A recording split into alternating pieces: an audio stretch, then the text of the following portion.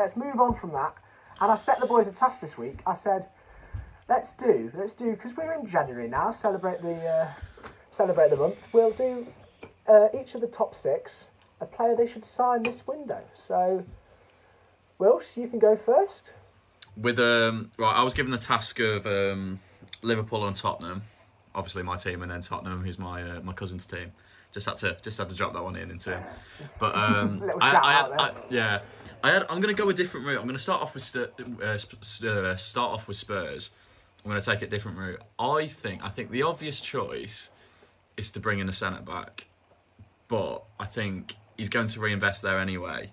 And rather than just to say the obvious of Mencano at centre back, I'm going to go with Tottenham need to sign another forward this window.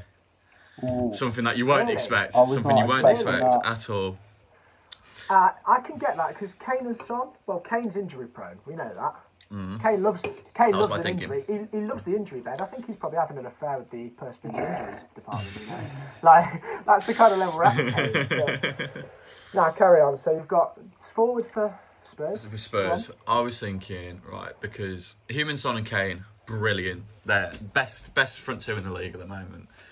But you need support around it. If one of them gets injured, Spurs are finished. Because that team has been carried at the moment by 2 of the best players in the league, but fair enough.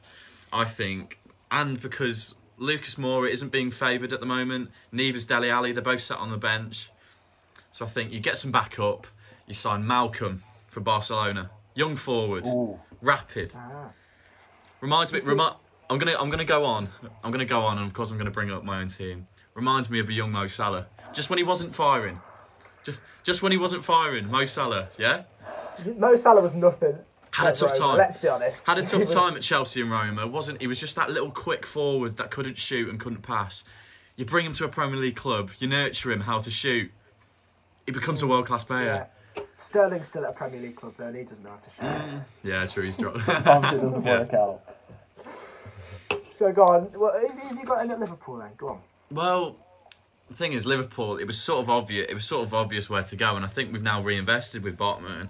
I think Mencano was the shout. There's so many things on Twitter about, Klopp's tapping him up. We're going to get him, we're going to sign him for an amazing deal, 40 million for him. Not going to happen, mate. Not going to happen. So I think Botman is the correct reinforcement to make at this time because he's young, he's still got time to grow, he's at the level, he's shown that he can play at the level, keeping a clean sheet against PSG, and they're second in the league, Lille at the moment, in the French league. So he's shown that he's a good player, and I think if Klopp can nurture him with his defensive growth, just like he did with Van Dijk, just like he's done with Joe Gomez, he could be proved to be a great signing for Liverpool, and I think it just gives that extra support that we need, especially with Van Dijk and Gomez out. It's exactly what we needed at this time. Yeah, exactly. So that's Liverpool and Spurs covered. Who did you have, Tom? Go on, tell us. I was given the task of Arsenal and Man City. Man City being Jack's favourite clubs. Yeah, both of them. Teams on the ropes. Not on the ropes, I'd say, because City have 2 games in hand, as I mentioned to you before, but Arsenal definitely. And when I looked at Arsenal, I thought they need a midfielder. Because I think they've been solid-ish at the back sometimes. Like I think they were one of the lowest in set pieces conceded. Keeper's pretty good. Signed Gabriel, a decent centre back, and they've had a decent form in that 3-4-3 at the back. So I thought a midfielder that could give something for that attack. Because you got Pierre-Emerick Aubameyang, who last year was fantastic. This year's been nothing. He's been awful. So I've gone with Marcel Sabitzer from RB Leipzig. Yes. He's a 20. Great shout, That's a great shout. And also, he'll be really good in the Championship as well. So that's really good for Arsenal. He's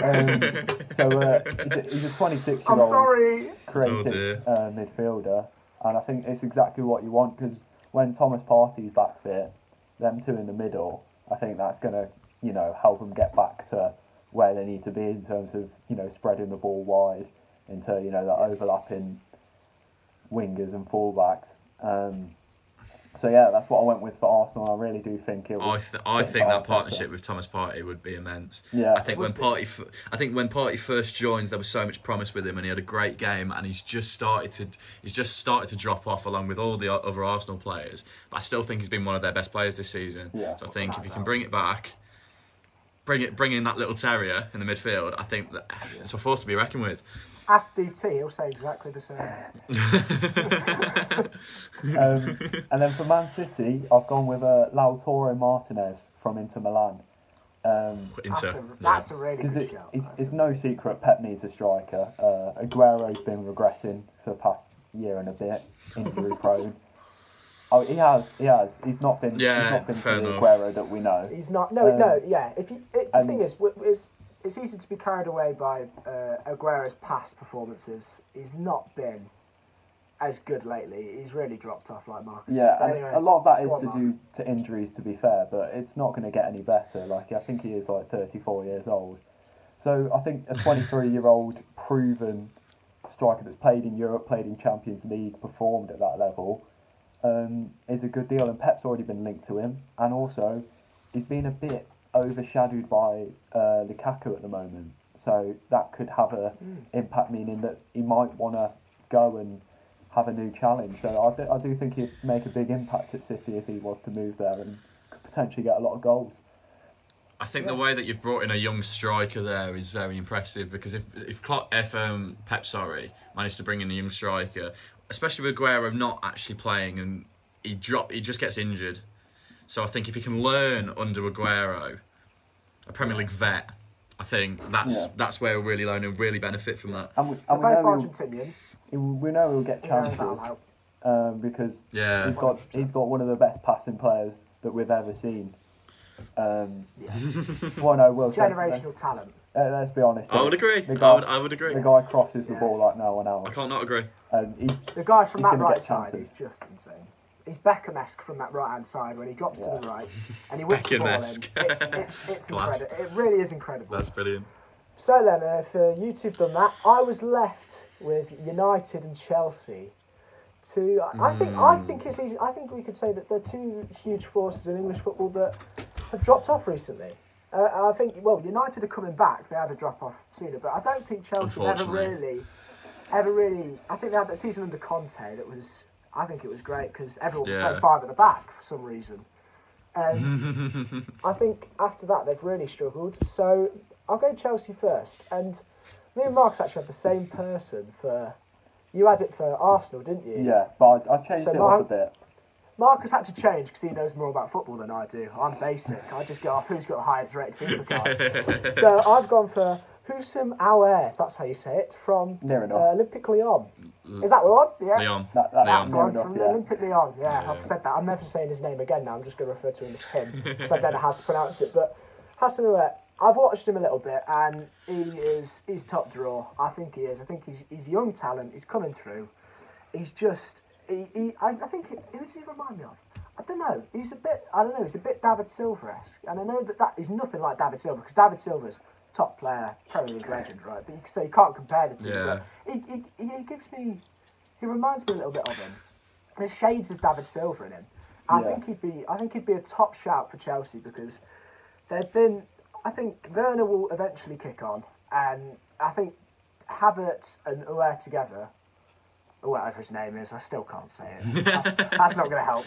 You want to repeat that? Havertz and said player, I think when Havertz finally... I think he's a bit too... I don't think he's physical enough for the Premier League yet. I think he's really struggled, so I think they'll be really good together. He's been very poor. I think he's been one of the flops of the season. He has 75 million for him. Aouar could replace Havertz, I'd say, because he has been that poor. He could, but Chelsea I think Chelsea will give him another season and a half. The good thing I'd say about Aouar is you do have the chance to either play him in the 10 role in their 4-2-3-1 as a middle cam, or you could play him slightly deeper with Kante if you wanted. He's versatile. He's an all-round midfielder. So that's Chelsea covered. So Can I just quickly say something about Chelsea? I think there is a lot of pressure within these two windows for Frank Lampard. I think because he's had his big summer blowout with all this money that he's spent over the years. But I think if he doesn't bring in some players these 2 transfer windows, I think his recruitment will be very questionable. Because he's signed. I think Chilwell's been the only really successful, and the keeper. To be fair, Mendy's been alright. I think Silva was good as well when he's been playing, because that whole defence has worked well as a unit, goalkeeper included. They've only had a few poor games. The keeper, I'd say, has been the surprise of the season. He's been up there with the surprises of the season, because I wasn't expecting him to be that good, because Kepa was a shocking buy. It was just awful. Like, I think his final straw was it against Arsenal? Was it where he basically gave them the win, and it was like the 2 goals gave them the win, and it was like that's it. You've had that's your final lot. We've spent 75 million quid on you, so we're going to give you another shout. And Frank gave him that, and then that was it. That was gone. Yeah, I will take that back. Actually, I think to be fair, his defensive reinforcements have been good. His attacking reinforcements have let him down. Especially with Havertz and Timo Werner. But if you looked at it, Werner was the perfect man for Chelsea. You would have gone with him. I would say Werner's looked good in the link-up play. It's just I don't think he's got the end product. Whereas Havertz, he just can't score. Hasn't looked he just can't score, man. Yeah, but to be fair, that does mean Werner can be used out wide more, because we know he can play well. He just can't. He struggles to put it in the net. Whereas Havertz is struggling completely on everything. Yeah, that's a good point. But to be fair, Ben can sympathise with that, because he's got a struggling striker who fails to score in his club. Bobby. So that's Chelsea colours. Different roles, mate. Different roles. Yeah, I'll give you that. One's a false 9, one's an out-and-out striker, right? No Bobby slander here, please. Lots of Bobby slander, lots of Hendo slander, every kind of slander. And then I've gone for United. Ben said I'm not going to go for the basic Upamecano. Well, I have. I have. Oh, right. Yeah, okay. But I think in RB Leipzig they've got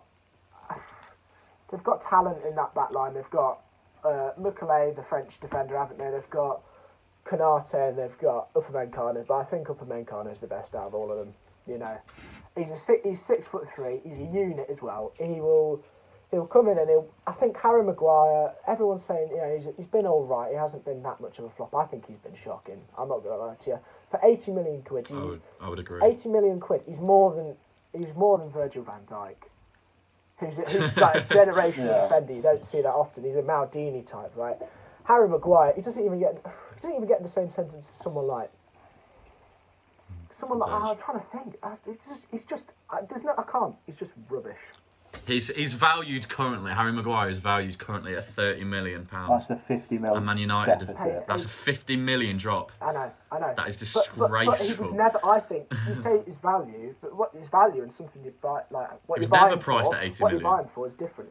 He was never an £80 million player, but he wasn't. The fact that United needed him that bad shows the state United were in. Oh, Leicester absolutely rinsed Man United, and it showed Ed Woodward once again to be a. Yeah. But it's poor recruitment. It is. Really is. It is. Bruno saving him. Bruno is absolutely.